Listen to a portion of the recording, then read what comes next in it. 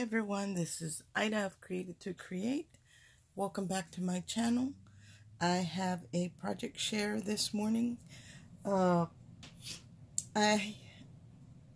said before that when I work on things, I always have several projects going on, and that really is the way I craft.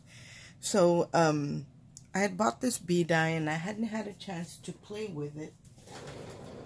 And it is by Carnation Crafts, and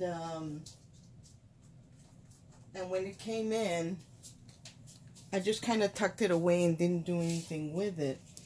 And that is this dye right here, and it is called the Busy Bee, and it comes with these like little lace pieces, and then it comes with the bees, and you do get one free artwork, which is the original artwork, and then you have an option to buy the other colors, because they do them in different, I think it's like 5 different colors that they do their artwork.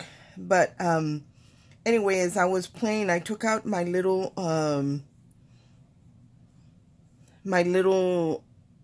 this is an embroidery hoop die that I have.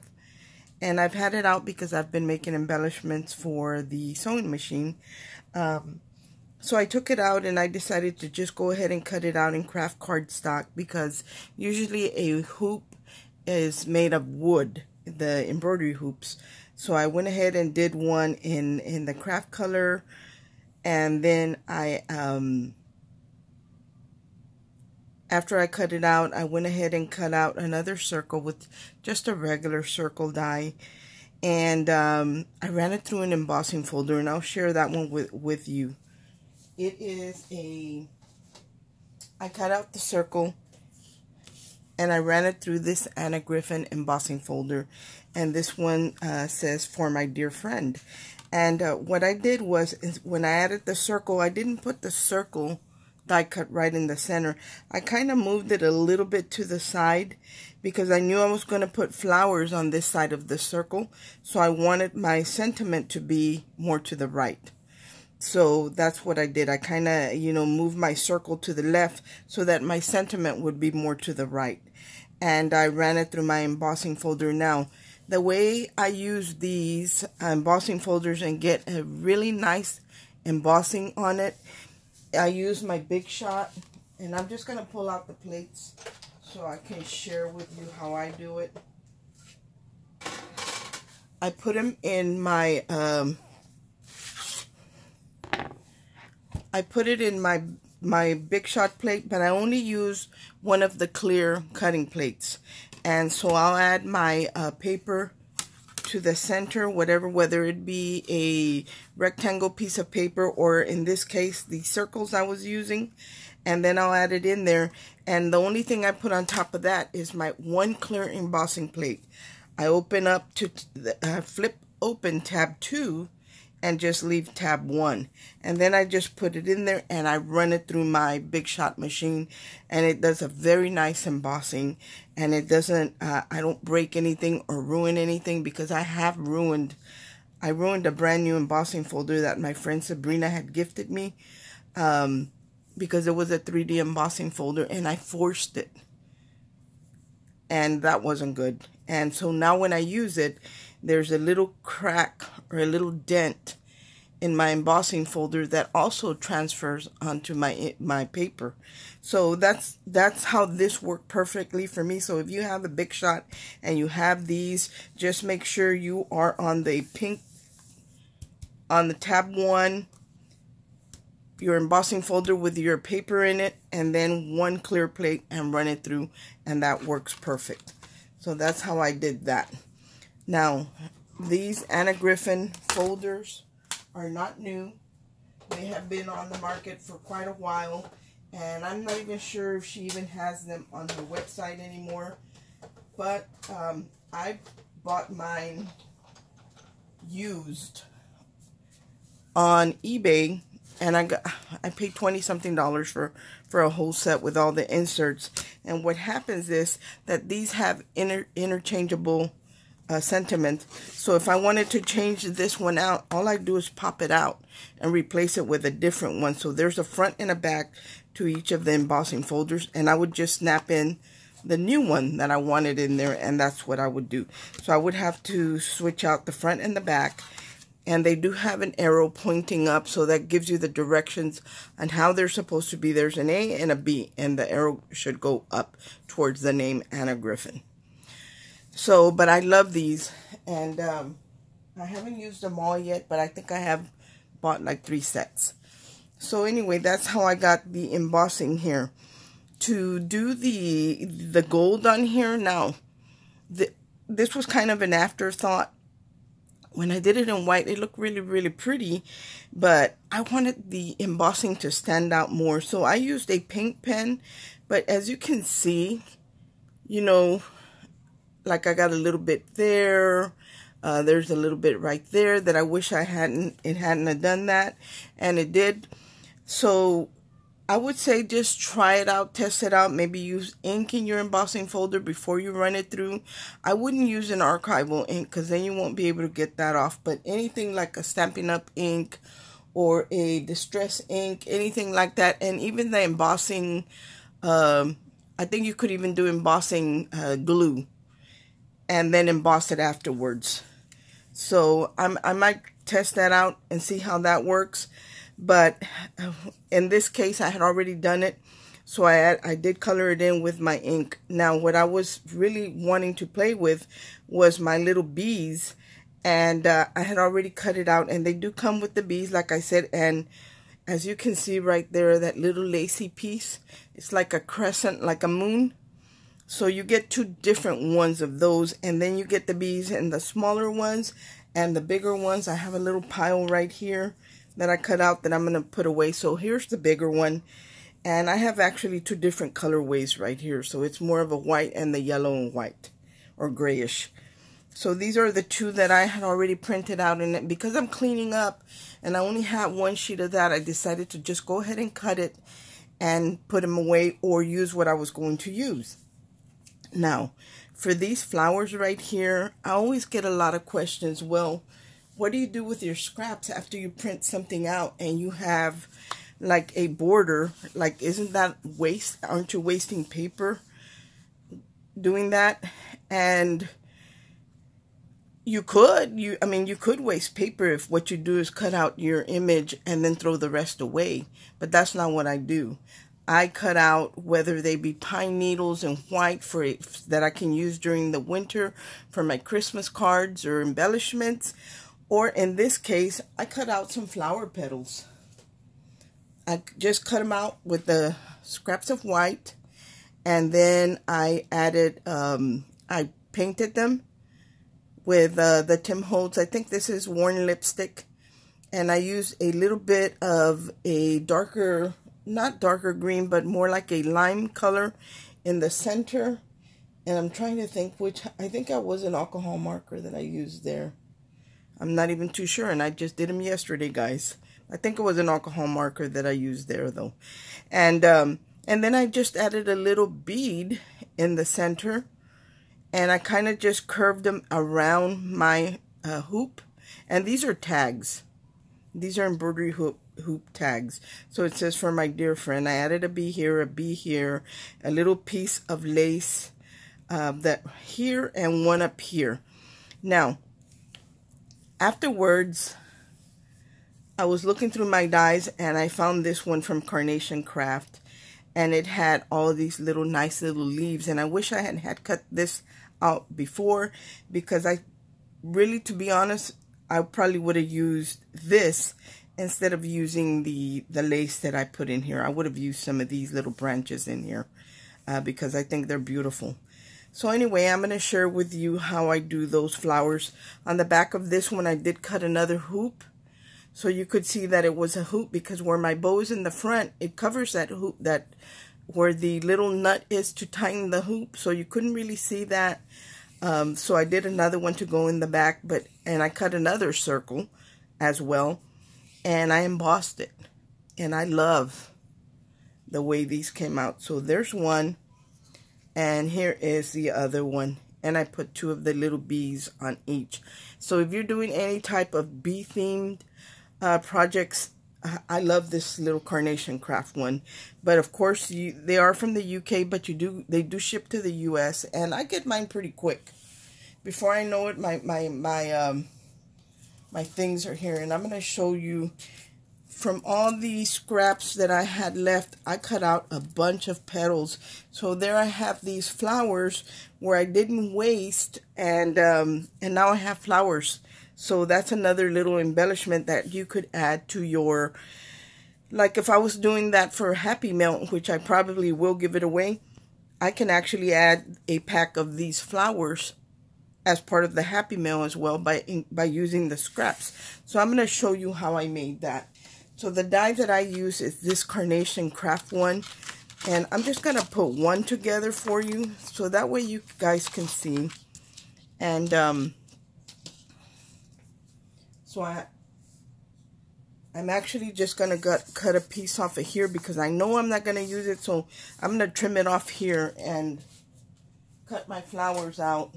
And that way you guys can see how easy these things are to put together, and you don't really waste.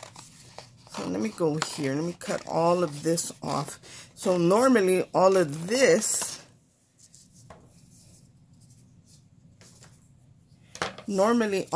would be waste, but I'm not going to waste it. So I'm just going to snip it there, and I'm probably snip it here. And I get as many flowers as I can get in to my in my scraps. So there it is, all I do. And I do cut into my little magnetic sheet, and this is the mini impress that I use, and I'll just put it there, and I'll take my flowers and I'll, you know, just fill it up with, this one has 2 types of flowers because some have 4 petals and some have 5 petals. So in this one, I'm going to get all these petals, flower petals out of here, and I'm not going to really waste anything, and run it through my machine. Let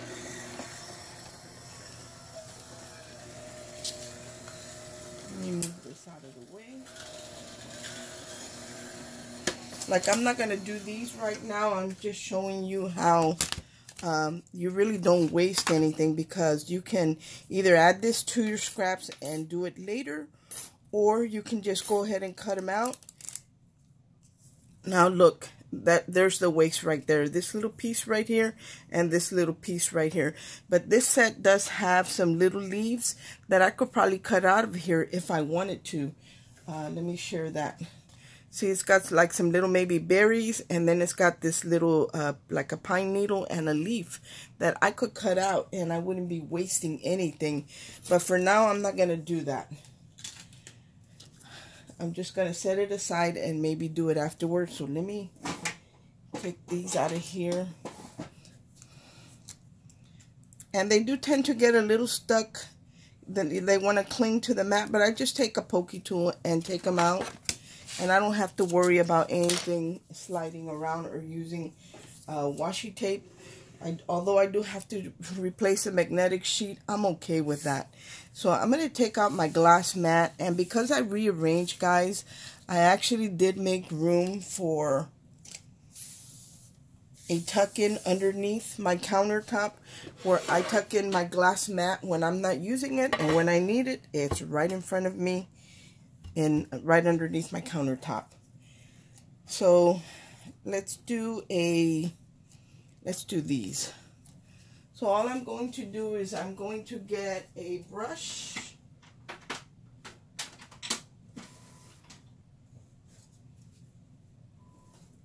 And grab a couple of things here.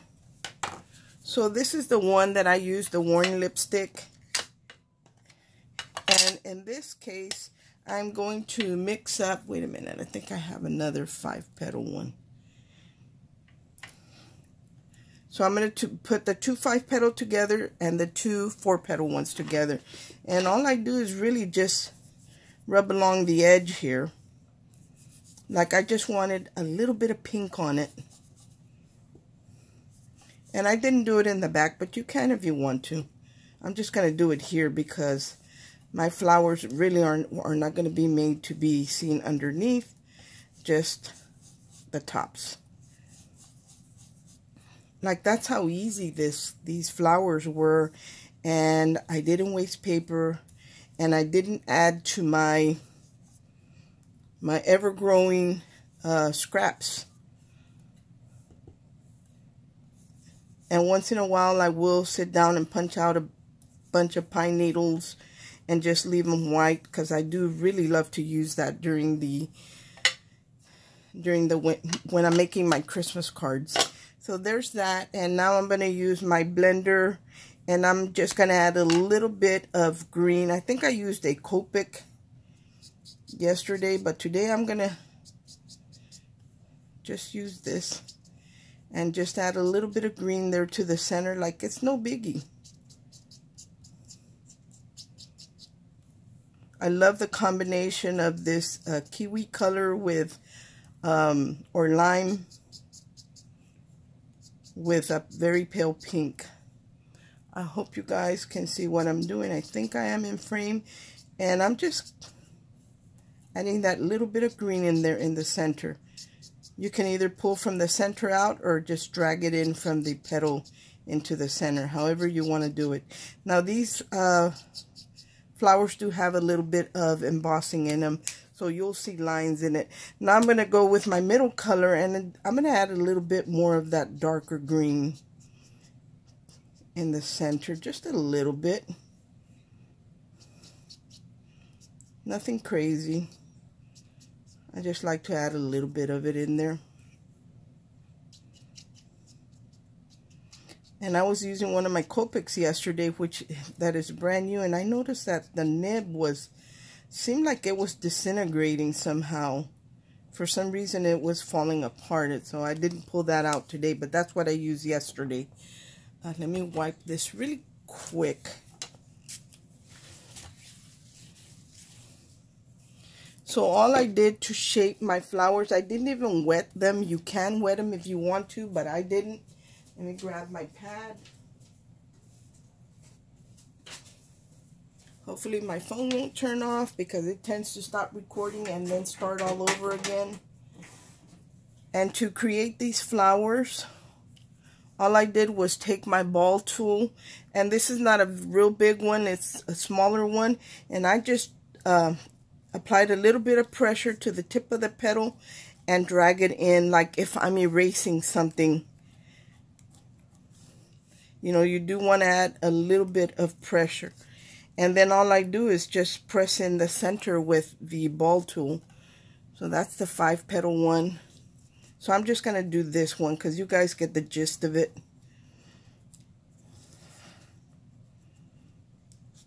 Flip that over.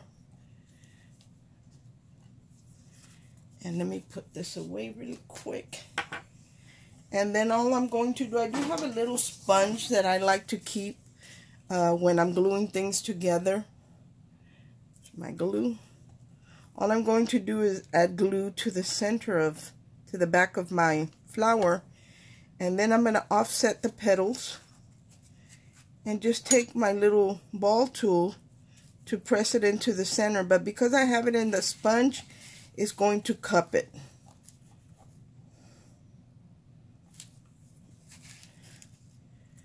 And there is my flower, guys. So that is this piece of scrap paper that normally either we would throw in a scrap bin or throw away in the garbage.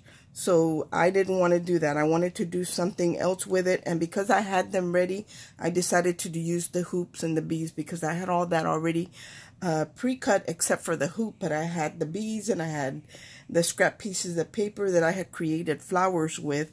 But anyway, if you know, and then I could add some of my little branches to create a little, here, this one, a little flower arrangement on my hoop or a little envelope or whatever I'm doing. I love, love, love these little branches. And then just start building on there. But look how beautiful that is. I think it's in frame. Anyway, guys, that's all I have to share with you today. I do have another project that I want to share with you, but I It's going to be a little tutorial as well, and I'll give you a sneak peek. It is this little teapot from Heartfelt Creations, but what I did, I created it to be a gift card holder as well. So, and I want to share with y'all how I did that. That's why I want to do it on a separate video, but that's for the next one. Anyway, guys, thanks for watching. I hope this helps you and gives you an idea what to do with your scraps. Bye.